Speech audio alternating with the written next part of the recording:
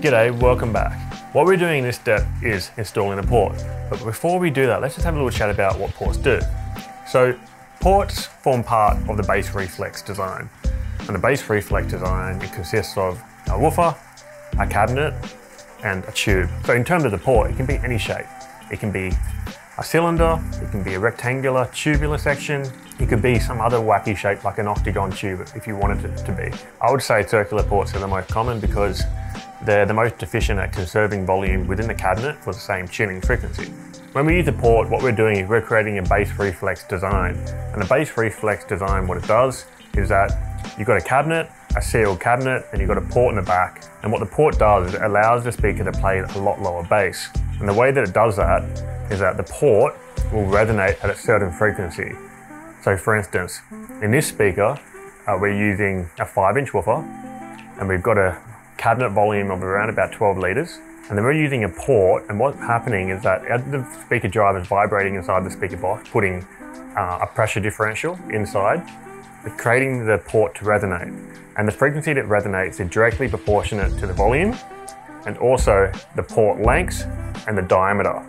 So if we have a narrow port, like a less width, we can have the port to be shorter, but if we have a wider port, it needs to be longer in order to achieve the same resonance frequency. The reason why we've chosen this diameter and not a really thin one is that if you use a really thin port, where the diameter is not very wide, you can get a thing called chuffing, where the air moves through the port at such velocities that it becomes turbulent, and it's no longer like a laminar flow. And that can be that chuffing sound that can be pretty annoying to listen to. In addition, the port length also changes as we change the volume of the cabinet. So if we had a bigger cabinet volume, we could have a shorter port to get the same tuning frequency. So you're probably wondering right now then, why do we have this volume and not something that's bigger? Large volumes are great because what it does is it allows us to dig really deep, but it comes at a price. It means that the woofer can move a lot. You've got to work really hard, and a lot of exertion will occur at bass frequencies, which means that you're at risk of blowing the woofer even at low volumes. So I've found 12 litre to be a really nice compromise between bass extension and power handling. Bass Reflex design is probably the most common type of cabinet arrangement you see in hi-fi or in audio in general actually, because it's a great way to get deep bass. But there are some instances where you'd use a sealed cabinet. And sealed cabinets are great at limiting the exertion of this woofer, which in turn limits how much it can move. Bass Reflex design don't have that effect. So below the tuning frequency, the woofer can move freely as if there's no box at all.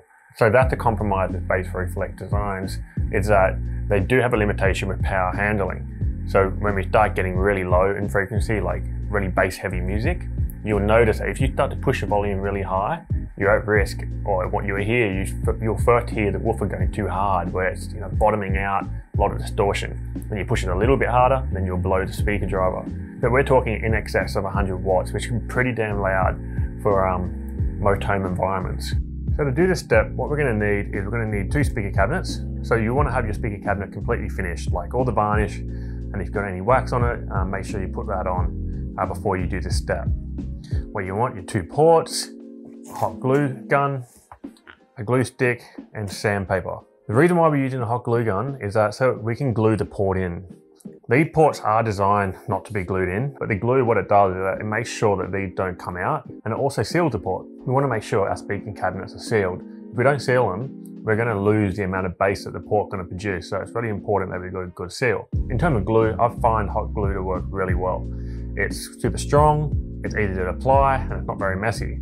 You can use PVA glue or you can use silicone, but I'm going to show you how to use a hot glue gun in this step. Because we're working with the finished speakers, we don't want to dent them, so make sure you're working on something soft. We're also going to use sandpaper so that we can roughen up the areas where the glue is going to go. So because this is plastic and quite smooth, we're going to sand it so that we get good adhesion with the glue. So particularly just around this flange area. And we're also going to sand in here as well. So making sure there's no varnish on the speaker cabinet or wax where the port's going to glue to. I would also like to note that because we're working with timber, it can contract and expand. So you might find that your port's a little bit tight. If it is, just get a bit of sandpaper on the port and sand down the areas where it might be tight.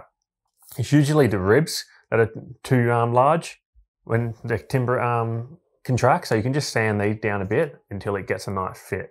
If it is tight, just to identify where the oversize is. So if I put that there, I can see that mine just a little bit tight. So if I wanted to, I could just, actually I will do this because it will make it fit a lot more neatly. Get your sandpaper, put sandpaper like that and just sand the outside. That will take the outside flange down in diameter. But you also might find that your ribs are a little bit too wide as well. So just sand each individual one until you get a good fit if it is tight. But remember, don't over sand because you want to keep a nice fit. You don't want this port to become too small. And once you've done that, sand the outside of the flange here and making sure that make it rough. You just don't want it to be shiny. Get rid of that shine and make it all matte. Then get your sandpaper, and we want to sand around in here. Just remove any varnish. Just lightly sand, making sure you don't sand your cabinet because you put scratches in it otherwise. And take your time when you're doing this. You really don't want to rush it. Now what we're going to do is we're going to apply a hot glue in here. We really want to work fast with this. We don't want to take too long because it will set on us. If it sets before we get our port in there, we're not going to get good adhesion and the port probably not going to sit flat. So it's really important to work fast. If you do accidentally take too long, then what you can do is just let the glue go hard and then get like something sharp or even your fingernails and just scrape off the hot glue and start again. And I've also got another glue stick on hand. So if I use it all up, I can just quickly chuck it in without having to go and look for another one. Make sure your glue gun is really hot. I've left mine on for 10 minutes and you can see it's just starting to smoke on the tip, which shows how hot it is. So what I'm going to do is I'm just going to add glue onto the flange, and I'm sort of staying quite close to the edge because I don't want too much of the glue to squirt out onto the job. So I'm staying close to the hole.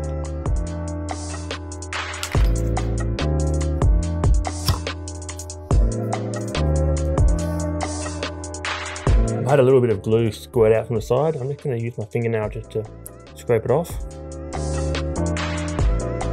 And that looks really neat. I'm pretty happy with that. I might actually just put a little bit of wax over that and just buff it back as well so it just blends it in nicely. If you feel that your port's a little bit higher and you can run your hand over it, you can if you want to be really fussy and make it flush, you use a bit of sandpaper. But if you're going to use that, make sure you use it on like a hard block. Get yourself a hard bit of wood, wrap your sandpaper over it, and very carefully just sand over the port and avoid sanding your speaker. Do it wet as well. That way you'll limit any scratches. But yeah, I haven't done that and it's really nice. It's you know, it's not quite flush, it's a little bit of a lip, but to me that's really nice. Another thing is that if you do have a gap and you want to fill it, you can use wood filler. And if you're going to do that, just find some filler that matches to your timber. So I've got pine, which is very similar to the bleached adler. Just to finish off, I'm going to add some wax over it just to make it look really tidy.